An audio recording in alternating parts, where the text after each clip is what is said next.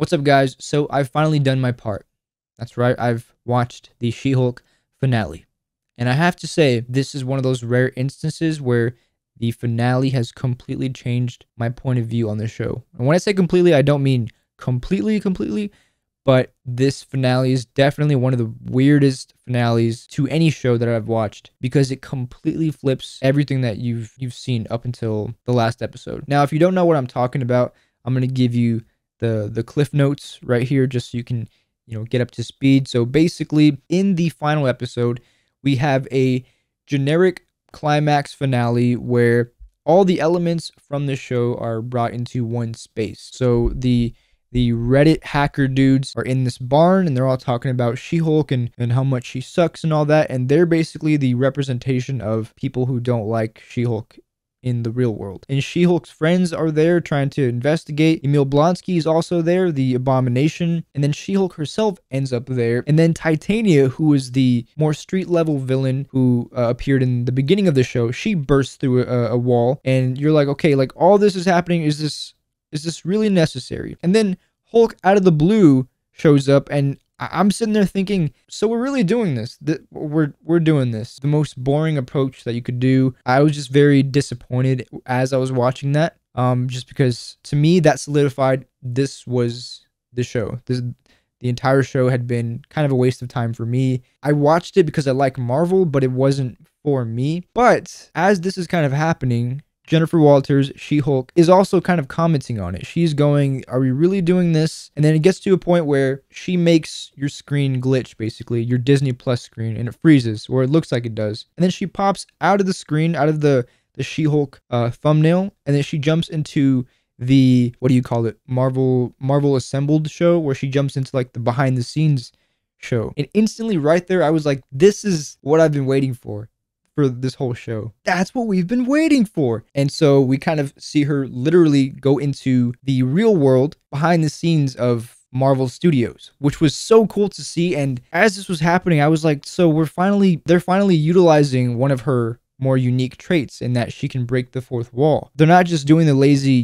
she looks at the camera every now and then and is going, hey, what's up? I know you're there because I can break the fourth wall. No, they were actually doing something with it. And then she breaks into the writer's room and is criticizing the writers for how bland and basic and boring the finale is and how predictable it was. I forgot to mention the main Reddit guy, the bad guy. Originally in the show, he stole She-Hulk's blood and he turned himself into a Hulk. So like that was one of the most stupid things ever. But then She-Hulk barges into the writer's room to tell them how stupid that was. And so it was this weird thing of they made something super stupid happen, super terrible, for She-Hulk to come in and say, hey, can we not do this because this is not good? And so right there, I'm thinking back to the entire show where everything felt so predictable, so stupid, so lazy, so obviously trying to get the internet's attention. And then here we have She-Hulk telling the writers, can we not do that? You're like, wait, was the show meant to be stupid so it can call itself stupid at the end? It's this weird thing. And then she asks to speak to Kevin, who initially I thought was Kevin Feige, the president of Marvel Studios, but no, it ends up being a AI, basically like a big old robot that's kind of creating these algorithms and formulas to make the Marvel Cinematic Universe that we know. It was kind of like a little commentary on how formulaic some of these Marvel movies may seem to be. I mean, for the first time, we literally have a Marvel character criticizing how predictable the endings can be and a lot of the tropes that we see in Marvel movies. And it was cool to see She-Hulk barge through Marvel Studios and beat up some security guards. As I'm watching it, I'm like, so this is all brand new stuff that we've never really seen before.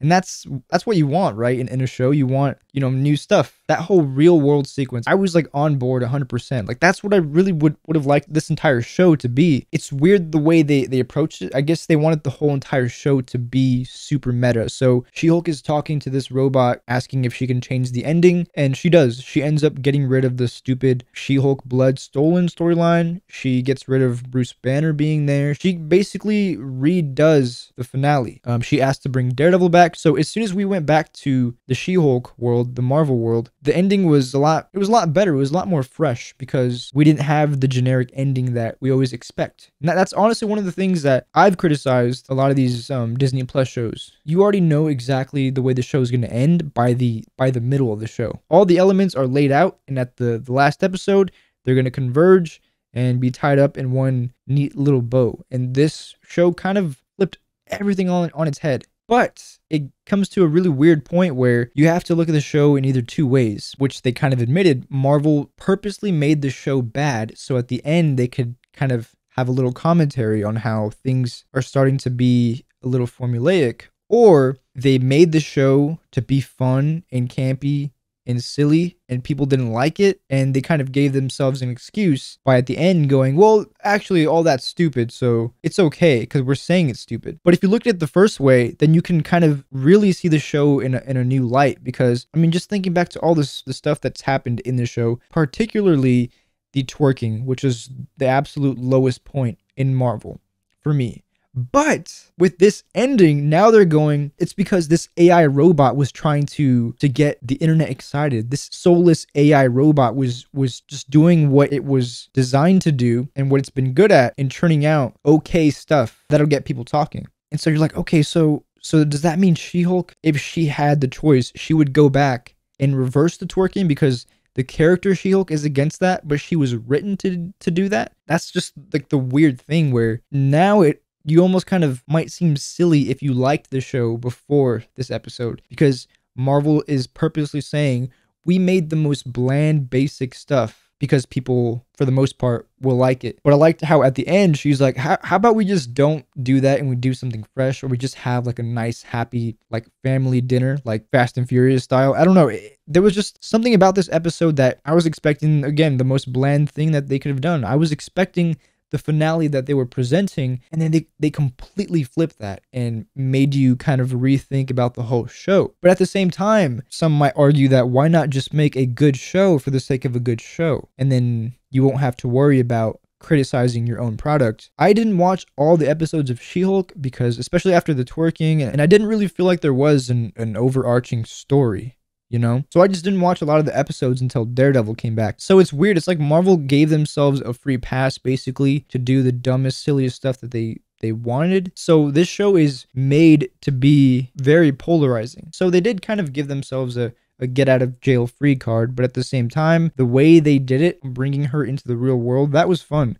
I just wish the whole show was that. It would have been really cool for She-Hulk to do some kind of investigation, but have it be in the real world, and someone is trying to mess with her story and her plot, and she's in our world trying to investigate that. There's just a lot more stuff you could do creatively with She-Hulk and her ability to break the fourth wall. And you can see that in the last episode. That was the funnest bit from the whole show. It's just a shame that that was the last episode. And for people that didn't like the show and didn't watch this episode, maybe you can go watch this. Maybe it gives you a new perspective on the entire show. Yeah, it's very interesting. I don't know how to feel about it exactly. I don't know if I didn't like the show for the most part, but then at the end it goes, well, actually, we made it bad on purpose.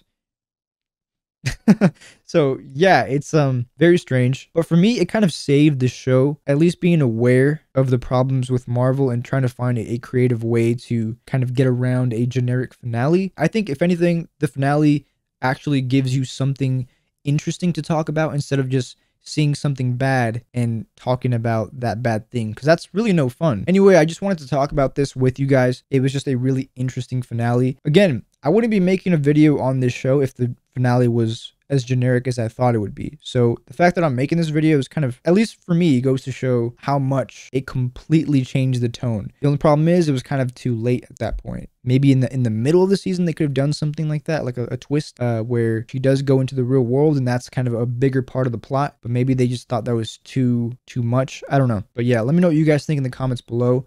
Thank you so much for watching. And I'll see you next time.